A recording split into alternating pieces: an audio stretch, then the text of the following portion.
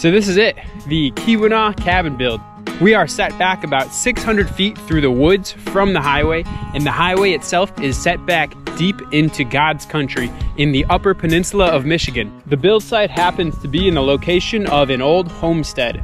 I have no doubt that whoever dug these old wells and planted these apple trees had a beautiful and secluded property about 150 years ago. For this project, all I want to do is take this spot, build a small cabin by hand, and use it to enjoy the nature. I've got about 31 acres and I plan to use about one of it for my daily activities. Now here's the machine I'm going to be using to dig the footings. It's a 1979 Ford 755 backhoe front loader that I bought for 9 grand a few weeks ago. This thing is 17,000 pounds, has a massive front loader bucket, a 30-inch backhoe bucket, and allegedly can dig down to 17 feet. Now we don't need to dig to quite 17 feet, but the frost line is about 42 inches down and we've got a conditioned crawl space, so we have a lot of digging to do. I've already got dozens of hours under my belt with the chainsaw and the DR brush mower, clearing the space by hand. I keep getting poison ivy rashes in every place you could imagine, and I'm super stoked to be getting out of the weeds and sitting in the machine for a minute. Now the cabin I'm going to be building is as simple as possible because I have absolutely no building experience. I've never worked in the trades and I've never even built a shed before. Simple is better. That's why the building is a 20 by 40 rectangle with a 12-12 roof. That way my dig can be a rectangle, my footer and stem walls can be rectangles, the floor plan can be a rectangle, and there are no valleys on the roof to worry about learning how to make. It's something that pretty much anyone can build, I think. My footer has a center run, which will have a cripple wall that will support my floor joists in the middle. The roof will be engineered trusses to support a massive 80 PSI GSL, even though the snow will always just slide off the 12-12 roof. So the roof weight will all be on the exterior walls, which will transfer down to the exterior footings. I will have a front room and a kitchen measuring 20 by 20 with huge 12-12 vaulted ceilings. I will have massive southwest facing windows on the front gable wall. There will be a large bathroom and mechanical room and a large 13 by 20 master bedroom. And when the stars align, I will definitely need to build a pole barn shop, so I have a lot of work ahead of me. I've spent a few weeks out here just clearing some land with the chainsaw and the brush mower and setting up my camp back there.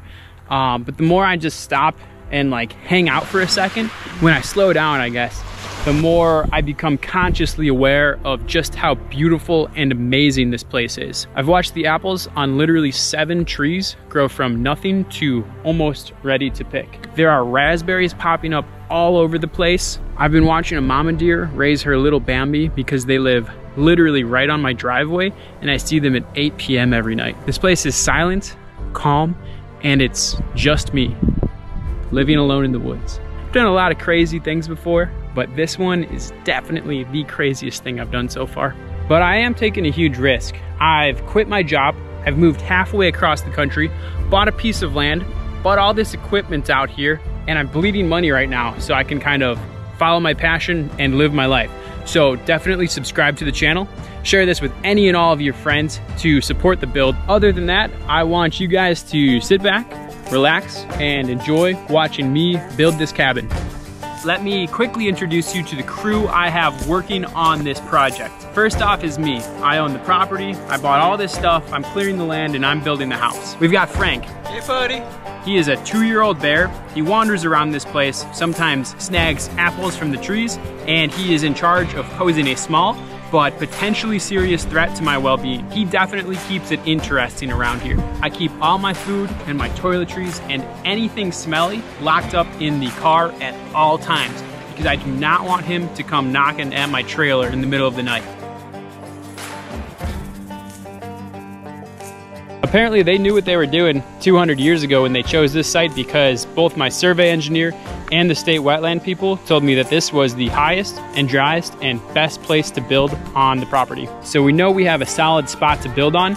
Now all I have to do is choose the direction that I want the front to face. A big part of the decision-making process is just knowing how the sun moves throughout the year. I know that it raises from behind this apple tree and travels all the way across the sky in a crazy elliptical pattern in both winter and summer. So I'm going to face the front of the cabin southwest, and I'll have that huge wraparound porch on the southeast and southwest sides of the house. That gives me maximum sunlight through my windows from about 2 to 8 p.m. in the summer. So with the sun in mind, I pulled a 20 by 40 string line to lay out the building, and then just simply spray painted 2 feet outside the string to give me a 24 by 44 rectangle that needs to be dug out. Remember when I said I wanted it simple? Yep, simple rectangle, simple job. Everything inside the spray paint comes out down to 42 inches. The footers I'm going to be forming are 20 inches wide by 10 inches deep. And I'm gonna use these nifty Home Depot forms. So all you do is you slide a 2 by 10 foam right there and one on the other side, and then that is your form. You can hang the rebar on the bottom and the top if you want to, but it's really, really easy and really DIY friendly.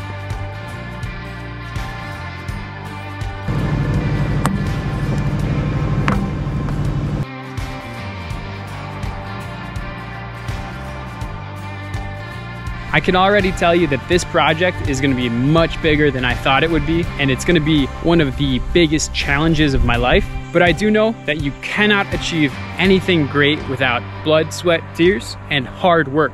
So I think when that cabin's built, it will all be worth it. And I encourage everyone out there to dive into a project that feels bigger than yourself, because there is no greater feeling than making progress towards completing a massive project. Oh my goodness, I got half the foundation dug today, but we have a problem. The hydraulic system in the backhoe lost power majorly. So I still can move the backhoe around, but sometimes it loses power and I can't move left to right, and then I have to let it sit and idle it real low and baby it just to get it to inch around. So there's something wrong with the hydraulics in my backhoe. So that's not good. I'm gonna have to do a ton of research and again, figure out what the heck is going on with my backhoe. This backhoe was super excited when I first bought it because I thought I could just use it, do all the dirt work and create the driveway, but I've ended up probably putting like maybe 20 hours of work on the tractor and maybe 30 hours of working on it just to keep it running and get it to work. I'm gonna be real with everyone. I'm not having fun with that tractor anymore. The only pressing matter of my entire project right now is digging this hole so I can have a foundation and work on the forms and keep moving forward. So there's a couple scenarios. One, there's something, contaminants or particles blocking flow of hydraulic oil through to the pump so that it's not able to pump anything. And then two, the hydraulic pump is potentially broken, and that would suck because that's a $1,900 part, literally $1,900 for that part, and I'm really hoping that's not it. So I'm gonna start with the filter right here. I'm gonna change that out, clean it. Hopefully, maybe it's really nasty and it helps my problem. Oh. Oh my God. Looks like, oh, maybe that's parts of the hoses that are falling apart inside the system. Changed in a very long time either. I thought I was gonna clean that thing, but there is no chance I'm cleaning it. It's falling apart. There's pieces of hydraulic line inside the filter, so I need to get a new one. Luckily, there was a Napa part number 1408 on the little a thing inside of there, and so I'm gonna see if I can find that part number and maybe put it in tomorrow. During the week, I replaced the hydraulic filter, which was super nasty. Then I replaced the fuel filter, cut it open, and that was also pretty nasty. I replaced the injector pump oil, then I cleaned out the fuel lift pump, then I bled all the fuel out of the lines, and that day, the tractor started up first crank, which is the first time it's ever done that. But then more bad news. I was 3/4 of the way done with the dig. I just had a little bit more to go, and one of the hydraulic lines split. So when the boom was fully extended, it was just spraying hydraulic fluid all over the place. Even though I was spraying hydraulic fluid, I decided to push through and finish the dig because I didn't want to take the line off and then have to wait a week to replace the line before I could finish the dig.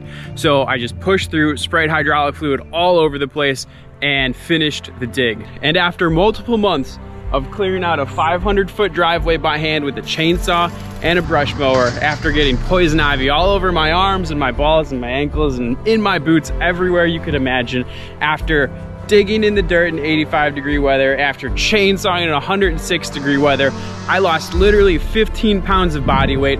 I learned every system inside this tractor. I changed the hydraulic filters, fuel filters, lift pump filters, oil changes, crankcase oil treatment, everything you could imagine. After digging for 2 straight days with a shovel by hand, my foundation is dug. I've been working really hard on this project, and I've been working really hard on these videos, so make sure you guys subscribe if you want to keep up with my process. I love you all. Have a good day. Goodbye.